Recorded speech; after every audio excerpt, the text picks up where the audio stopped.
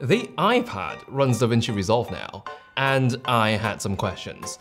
Questions like what happens if you fire it up on an iPad mini? Can you edit a project entirely off an external SSD? What happens when you output to an external display? And very importantly, how well does it run? I have personally done my testing to find the answers to all these questions, so let's go over them one by one. Among one of the very first things I cared about was, can it work with external storage? Cause as much storage as you've got on your iPad, video projects will eat that up quicker than my cat can gobble down his kibbles. Another concern was whether I'd be able to import existing Resolve projects started on another machine onto my iPad. The answer to both these concerns are yes and yes. You can have your project database and your source media live completely outside of your iPad and work on a project that's being fed in entirely off an external SSD. This way you have the option of having zero storage burden on your iPad's internal storage, and as long as you're using a decent portable drive, it does not impact performance. For the case of the M1 and M2 iPads, they are also fully compatible with project archives made on other machines, so you can even import a project that was created on the desktop version of Resolve, and it will open up just fine on the iPad. You can also export project archives from the iPad to be handed off to another machine. And now comes my second question. How different is this from the desktop version?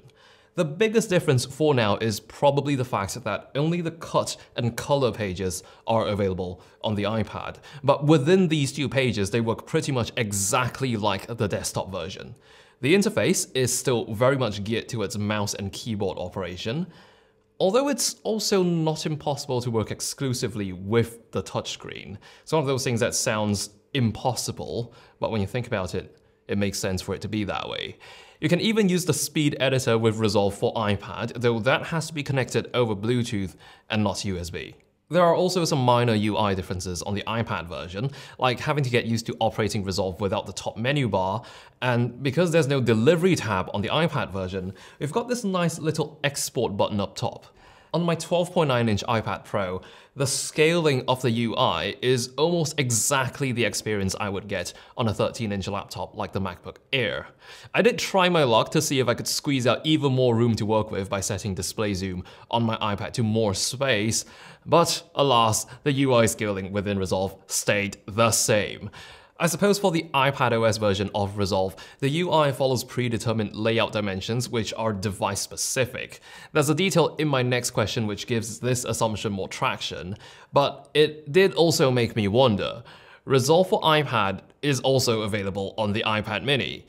Do I really get to see a full-fledged color tab on an 8.3-inch iPad mini? Well, lo and behold, it's happening. Bit claustrophobic, but it's happening.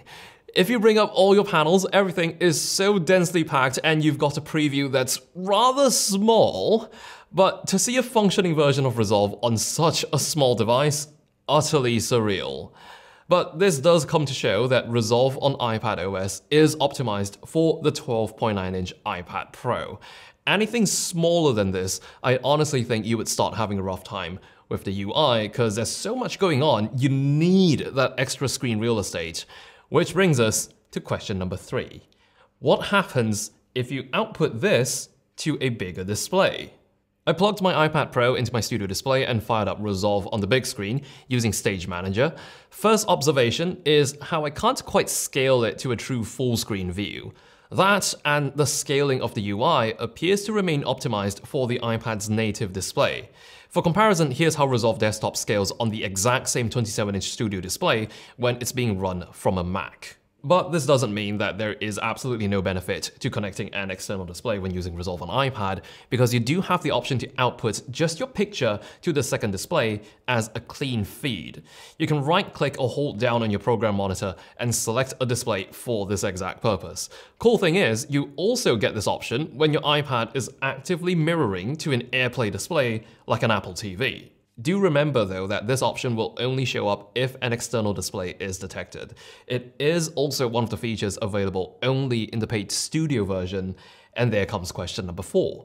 Is the paid studio license shared with the desktop version?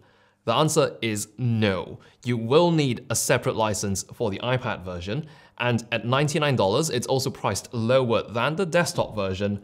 But unfortunately, if you require Resolve Studio on both your Mac and your iPad, then you will have to pay for 2 licenses. The prompt to purchase the Studio version is quite out of the way though. The upgrade prompt never quite pops up until you attempt to make use of a Studio exclusive feature. It's almost like they're not even going to try and sell it to you unless you absolutely need it. If you, however, want to proactively purchase it, you can open up your Project Manager window, and there would be a Buy Studio button right there in the corner. And now it's time for the final, most important question: how does it run? Well, on the M2 iPad Pro, it's at that level of performance where it's enough power to get work done on it professionally. The playback is smooth and the interface is responsive, which is really all you need to get an editing or grading session going. I do occasionally run into some bugs and crashes here and there, but consider this is an early version of a highly complex software ported over from desktop.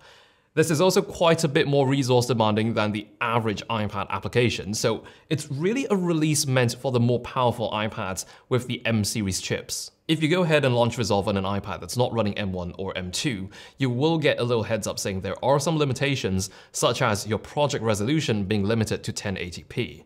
It's also important to keep in mind that the iPad is a passively cooled device, so if you put it through a long and intense editing session, it does tend to warm up.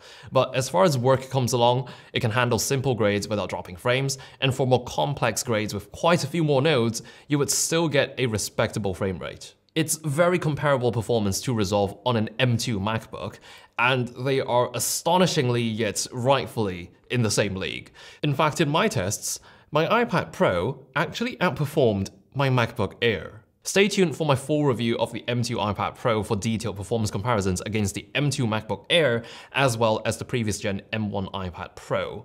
But as you're holding Resolve in your hands and breezing through qualifiers and trackers, it's still the most surreal thing to be reminded that you're doing this on an iPad.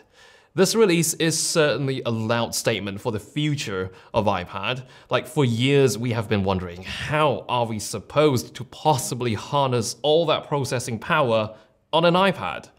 Well, this, I hope, is the first of many chapters to come.